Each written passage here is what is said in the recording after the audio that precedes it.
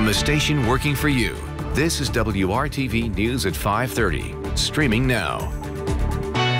Now at 5:30, we wear them to help stop the spread of coronavirus, but masks may be causing a new medical problem, one you may have thought you left behind in high school. And an Indy fourth grader with a big heart, how he's turning what some may consider trash into a way to say thanks to first responders.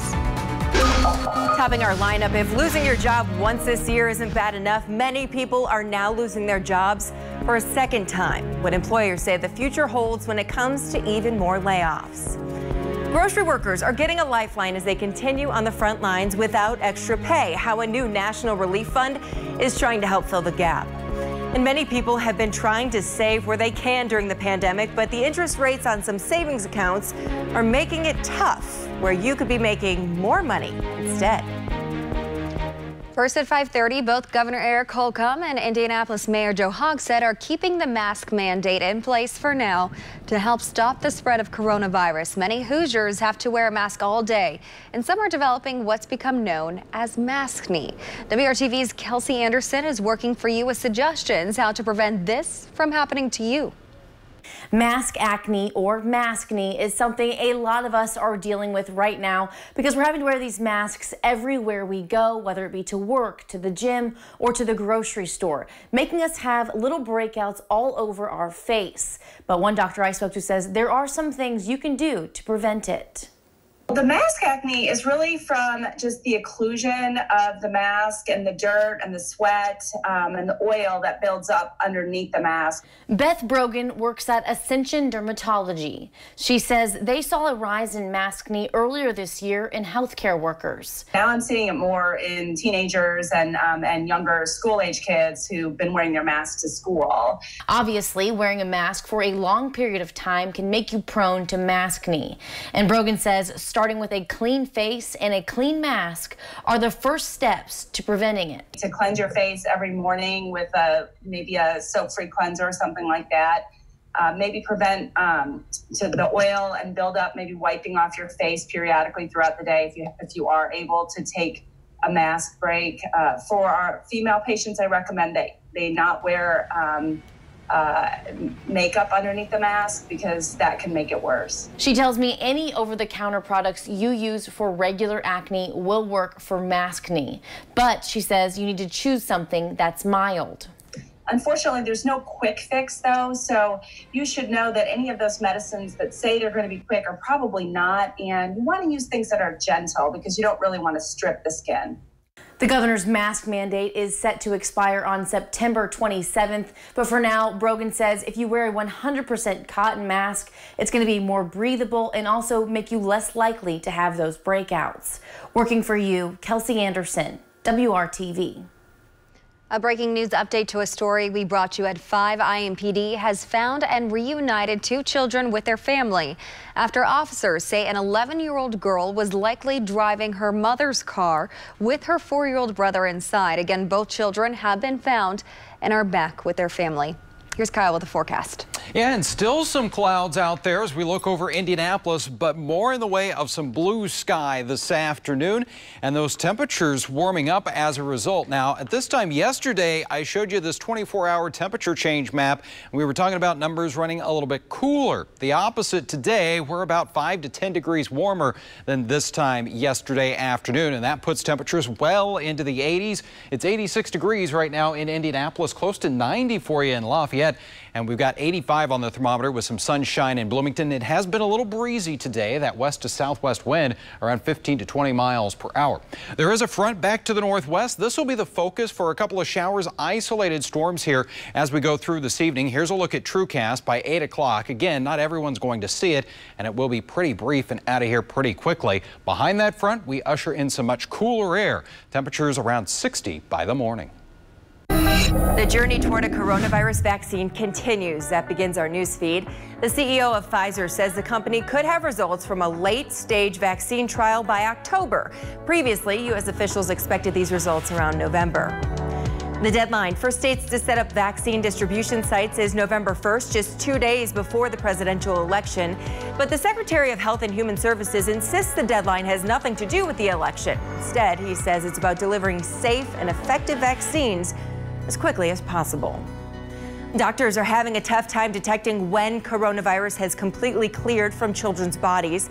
Medical experts at Children's National Hospital have detected antibodies while still finding the virus in kids. That means children can still spread the virus even with antibodies. An infectious disease expert tells us the threat of superbugs is growing. They're bacteria that have evolved so that existing medications no longer work to treat infections. And this is made worse by the overuse and inappropriate use of antibiotics and has become a crisis here in the United States and around the world. That's Dr. Helen Boucher. She says antibiotic-resistant bacteria can affect treatment for patients with skin infections or cause urinary tract infections in otherwise healthy women. Superbugs are also well known for their presence in hospitals, causing serious problems like pneumonia. That's a big issue amid the pandemic because hospitalized COVID patients may face getting a secondary infection, putting them at a greater risk of dying. Boucher says the emerging threat of superbugs has gotten to the point where physicians have had to tell some patients their infection can't be treated because there's no effective antibiotic, and that could mean a denial for an organ transplant or chemotherapy. That is nothing that any of us in the infectious disease business ever want to face. And we know that if we don't continue to advocate and act and really change this problem, that could get worse. Boucher is working with the Partnership to Fight Infectious Disease to advocate for change in Congress. She says people should make sure to take any prescribed antibiotics appropriately and talk to their doctor about how much is truly necessary. More in our lineup. If losing your job once this year isn't bad enough, many people are now losing their jobs a second time. What employers say the future holds when it comes to even more layoffs.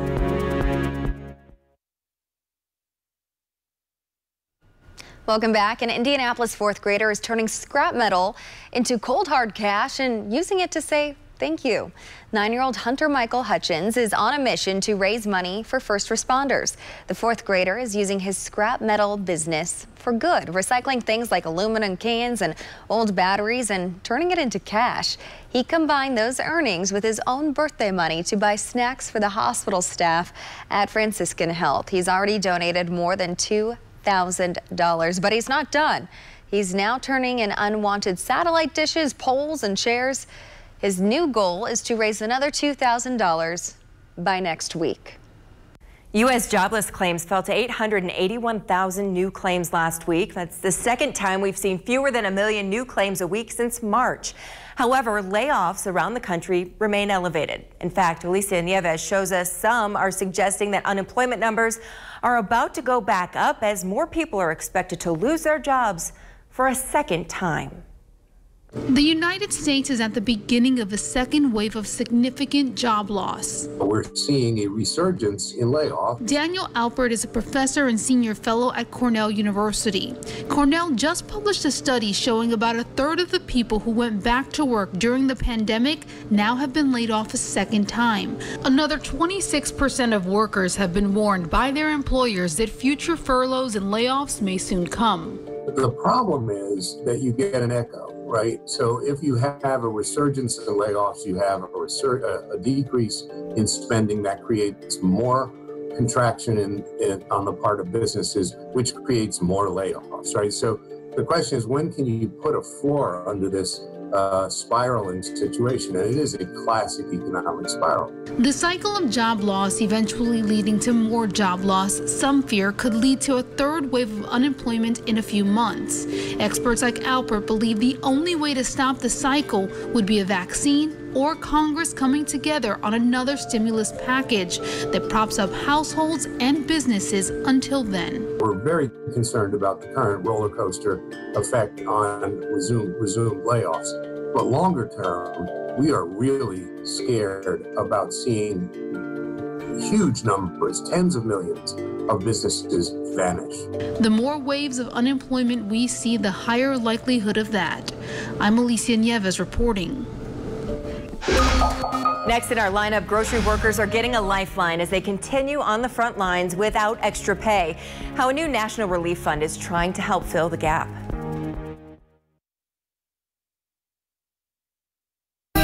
Newer safety features could prevent more crashes involving big trucks. That tops our newsfeed.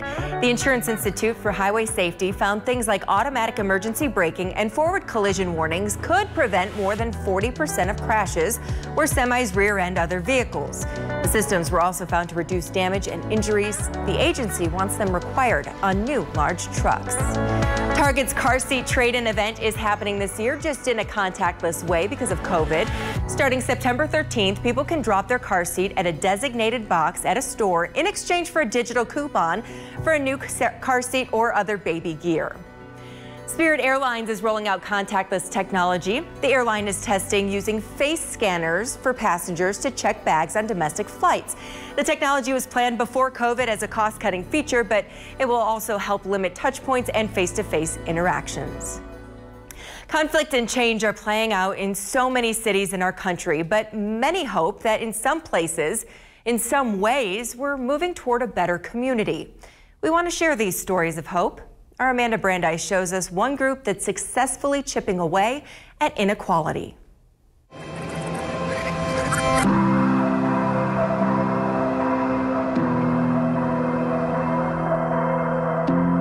Downtown buildings turned into a canvas tell a story of anger and grief.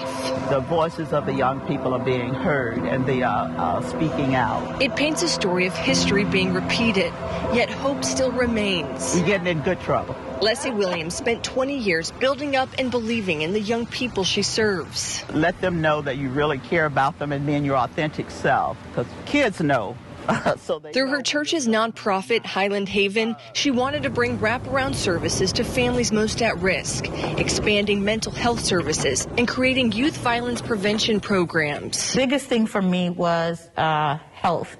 I've come from a family of diabetes, cancer, heart disease, and that's not talked about in our community. It's not talked about in our culture. With church being the anchor for many families, the women wanted change to begin here, giving the congregation access to preventative services like cholesterol checks and blood pressure screenings. You never know how sick you are because it becomes your normal until you go get checked out. And rather make the change inside her one church in Portland, Oregon, Leslie helped build a network of churches now preaching the same principles. You were what we needed because it was in our heart to do it. But we didn't know where to start. Now over 2,500 people hear the message every week across the county, learning ways to improve their physical health, manage their mental health, and how to cope with the traumas of racial injustice. We're going to Zoom and talk about the disparities that are going on in our community, how it is affecting our youth. We got to wrap around our arms around the youth. Leslie's effort to create a network of churches earned her an honor from the CDC, an award celebrating those making tangible strides in achieving health equity. Inspirational, humbling. While the pandemic has created obstacles in their mission, it's also a reminder of how vital the work is. We always say that it takes a village to raise a child. Well, this village of churches decided we're going to tackle this for our community, and that was the greatest gift. In Portland, Oregon, I'm Amanda Brandeis reporting. One of the fun activities of fall is challenging the twists and turns of a good corn maze. This is what's waiting for you at this year at Connor Prairie. The maze honors the 200th anniversary of the legend of Sleepy Hollow. The 22,160-foot maze depicts a sword-wielding headless rider leaping out of an open book surrounded by bats in flight. Fancy. There are 3 ways to enjoy the adventure: the family-friendly puzzle maze, a shorter one for the little ones, and on certain nights during the Headless Horseman Festival in October, a really frightful experience trying to find your way in the dark. The maze opens September 26th, and Kyle and I just realized we've never done a corn maze, so we may have to do that. We're gonna have to do the nighttime one, Kyle. Yeah, if you do that, hopefully you don't bump into the Headless Horseman, right? Lose your head. All right, well, as we check out the view here, Greencastle and DePauw University, Blue sky returning to central Indiana here, a sign of things to come over the next couple of days, and that's allowed our temperatures to get back into the 80s this afternoon. Tonight, though, we do start to cool things down behind a cold front. 58 is where we will start off tomorrow morning, and we will be dry by tomorrow morning. Still a few of those clouds left. Our noontime temperature, 71. Will be a little cooler for the afternoon with that sunshine. 77 degrees already in the upper 60s by 8 o'clock tomorrow evening. So if you're heading out for a football game, may want to take that jacket along. Temperatures tomorrow, 78 for you in Bloomington, 75 in Muncie. We do start to warm it up a little bit, though, as we go into the weekend ahead. 82 with sunshine on Saturday, just an isolated chance for a shower or thunderstorm on Sunday. That 7-day planning forecast. Yesterday, we talked about the models kind of battling it out for temperatures next week. Looks like the warmer will win out here with highs in the 80s for Labor Day and beyond. Grocery workers continue to be on the front lines during the pandemic. More than 14,000 of them have been infected or exposed to COVID-19, and more than 100 have died. The union representing those workers continues to call on the White House and all elected leaders to support hazard pay. Stores gave that hazard pay early on in the pandemic, but it's not happening anymore. A Kroger spokesperson tells us they've invested more than $830 million to reward their associates and safeguard their associates and customers. They recently gave workers a $100 store credit and gas points. They also have a fund that provides financial support to their workers experiencing hardships because of COVID-19. Albertsons, Safeway, and Publix didn't return a request for comment.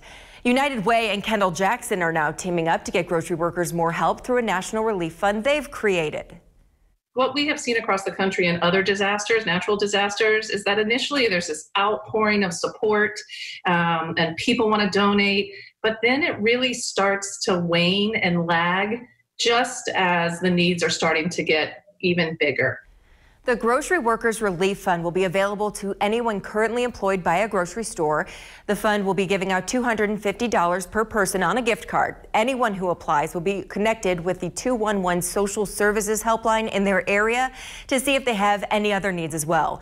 United Way says housing insecurity is one of the top issues people are calling 211 about right now. Mental health has also become a much bigger concern among the people who are calling. While people might call for, financial assistance, our call specialists who are trained, as they start to enter into dialogue, they do discover that there's more there, that the person might have anxiety, they might be in a domestic violence situation, or have very serious mental health issues.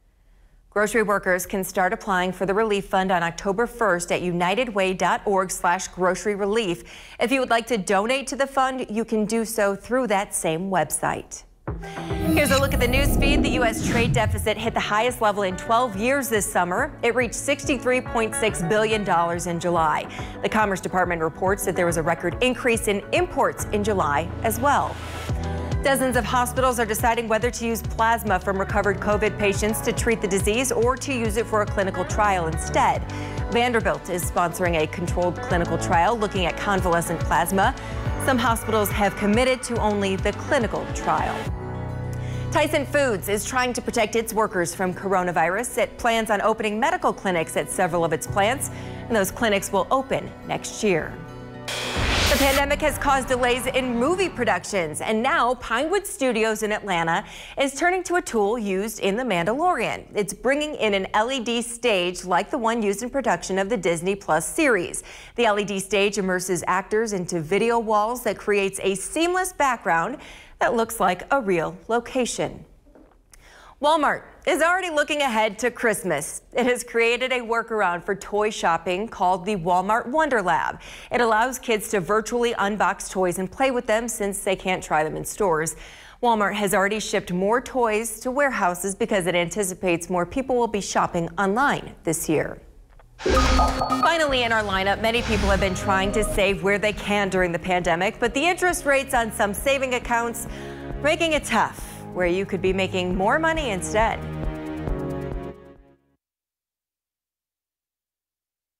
Americans are trying to form better financial habits in light of the recession, building emergency savings and paying down debt.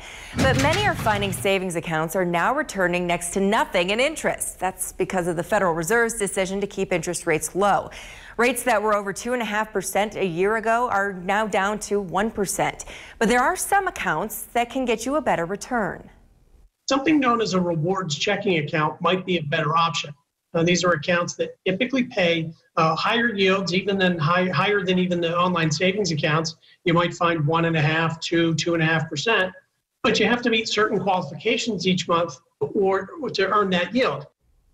Rewards checking accounts typically are offered by smaller community banks and credit unions.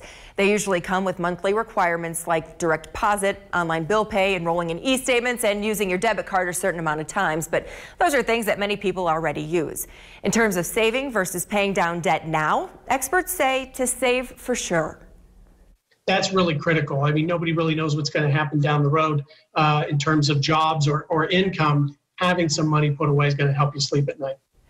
Just to give you an idea, you could make $30 by saving around $1,000 a year at 3% interest rate, which a rewards account might pay, compared to just 60 cents in an average savings account, which only has about a 0.06 interest rate.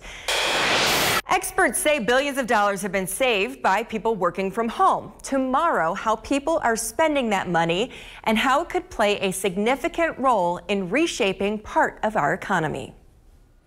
Sunshine and in the 70s tomorrow. After that, though, we bounce back into the 80s for those highs Saturday and Sunday. Just that isolated chance for some rain. Looks like those rain chances will get back in here as we go toward the middle of next week, bringing in cooler air by Thursday.